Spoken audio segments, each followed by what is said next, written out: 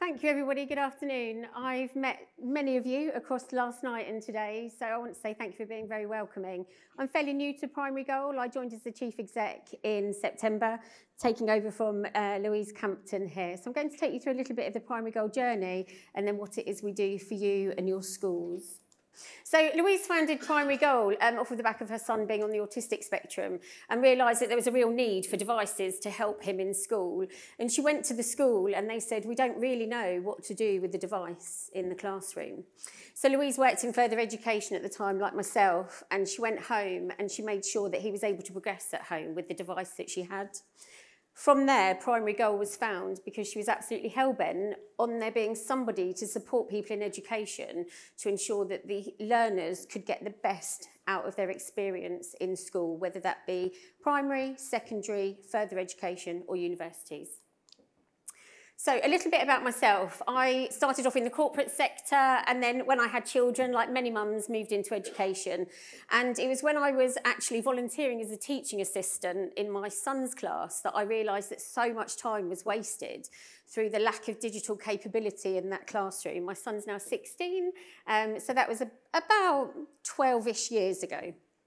So from there, what I did was I decided to qualify and I moved into further education. And from that point there, I was absolutely hell-bent on training people in education to go on and work in education to improve the outcomes for children.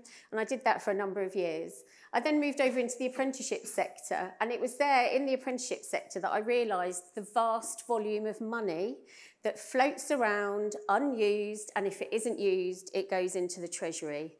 And it drives me mad. So I went on, and what happened was I went in to become the Director of Teaching, Learning and Quality and Digital at Basingstoke College of Technology. So some of you may recognise me from the EdTech Demonstrator Programme. You may recognise me from my Head of Digital Learning, which was Scott Hayden. And I was sort of floated around in the background doing my role.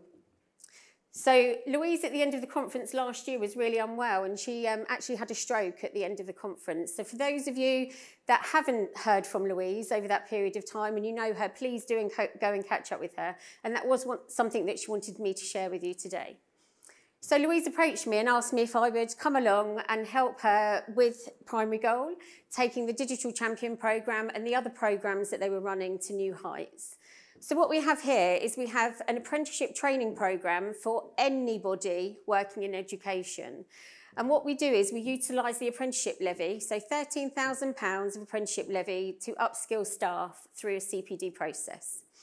So this process here is for anybody that's passionate about progress, anybody that's forward thinking. You may have staff or yourselves may have an underutilised skill set, and it can literally be for anybody. From principals, chief execs, heads of department, heads of faculty, teaching assistants, cover supervisors, business administrators, you name it, they can go on it. And what we do is we're agnostic, so it doesn't matter whether you are Microsoft, it doesn't matter whether you are Google, it doesn't matter whether you use Apple, it doesn't matter whether you use your phones, it doesn't actually matter whether you're still using textbooks, but you want to move over. That's the absolute beauty about this programme. So I'm going to introduce you to a lady called Claire, who's currently on our programme. For me, for the Digital Champions Programme, I'm looking to learn what is required for me to be a digital strategic lead. So I'm looking at from a governance point of view, I'm looking at it from a financial budget point of view, I'm looking at it from a security point of view, really just understanding the industry and how tech is changing all the time. And the big buzzword I loved today was about sustainability. You know, really, what tech are we going to bring into our schools that is sustainable?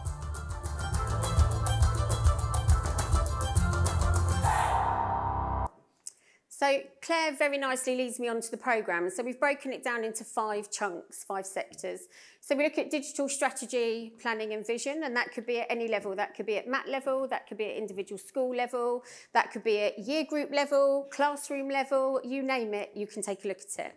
We look at leadership and governance because it's really important for every single layer to understand the governance of your organisations, and it covers off GDPR, data security, and all of these topics that we've heard about today.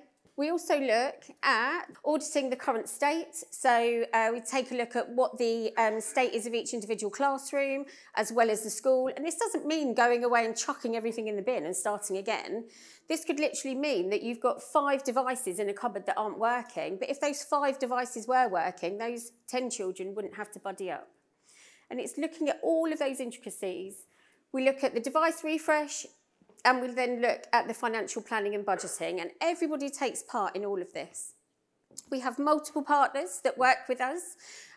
We work with Microsoft, Google, UK Head of Education for Apple has just approached me. They are coming to work with us. We partner with LGfL. We basically partner with everybody that works from a place of integrity and wants to work for the common good, and that is really important to us. So the programme utilises £13,000 of the apprenticeship levy. The reason I'm repeating that again is because last year £770 million of unused apprenticeship levy just went into the Treasury. So think of it like a savings pot. It's a tax that comes out of every single school and business across the year. And once it hits the 24-month mark, if you haven't spent that savings pot, lovely Mr. Treasury or Mrs. Treasury, take it. And it does not get fed back into education. I think we can all pretty much guarantee that. In the last 2 years, £2.2 billion went back into the Treasury of unused apprenticeship levy. So our partners, like Lloyds Banking, they will fund and support with through levy transfer. So will Amazon, so will Microsoft, so will the combined authorities. And they all come to us, including the Co-op recently has offered us £16.2 million. We have a ridiculous amount of money that we can tap into, and it's really important that you hear me, that you find out the information, and then potentially you explore this with us. So we have Primary Goal on Demand that we've set up since September. This is a bespoke programme. Sorry, this is a bespoke, I saw the 5 minutes, it's distracting me.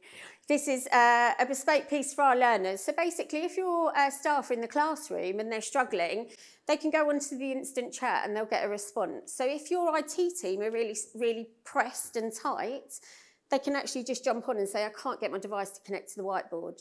And there'll be somebody on the other side, because I know what that's like. I know what it's like to teach in the furthest classroom, in the furthest block, when they stripped the phones out and I couldn't get hold of anybody through the computers because the computers weren't working. So you can jump on your phone, you can do all of that, and it's really important that we support I feel like they're my learners, these learners, your staff. They can block in with one-to-one consultations for 20 minutes. And then there's other training content which sits in Primary Goal on Demand, and that's from everybody. So whether it's Microsoft, Apple, Google, Acer, you name it, it's in there. With our recent cohort, some of you may have seen the Portsmouth, the Digital City, and Acer stepped forward and they've offered us £35,000 match funding for each of our apprentices that apply, and it's accepted. So we have all of that coming our way. All of our learners enter their evidence through the BUD platform, and we obviously have to safeguard our learners just like everybody here does. And these are all of our other training programmes. So yes, we have the Digital Champion for Education, we have it for administration, and we also have it for commercial. We also have Level 3 ICT, and I know there's some schools here that have got learners on our ICT programme, that have learners on our Digital Champion programme, and we've launched Cyber. And the reason I've launched Cyber is because my husband's a cyber specialist in the armed forces, and it was when I started to really understand the issues with cyber to the UK in the current climate. And this, when I say current climate, I realised probably about 2 years ago how bad it is. There is a cyber apprenticeship there. We have 2 cyber specialists at Primary Goal, so therefore we are now launching the cyber apprenticeship. So all of the information that you've heard today about the cyber attacks, that is true, that is real, that is genuinely happening. And I just want to say about the Skynet, LGfL Skynet, I was part of a programme that supported putting in Starlink in for the Ukraine, and it was absolutely exponential in their communication. So do take that seriously, because that is coming through thick and fast. We also have the one-day cyber. So if you've got people that are interested in just dipping their toe in, if you've got somebody with that underutilised skill set, they're slightly intrigued, Then there is the one-day cyber programme, which is just a very small nominal fee. It's kept that way intentionally for the schools, but you can dip your toe in and you can take a look. There's some of our education partners, and some of you are here today. And that's a little bit of a heat map of where we work across England. And there's some of our technology partners. That's it. Thank you very much.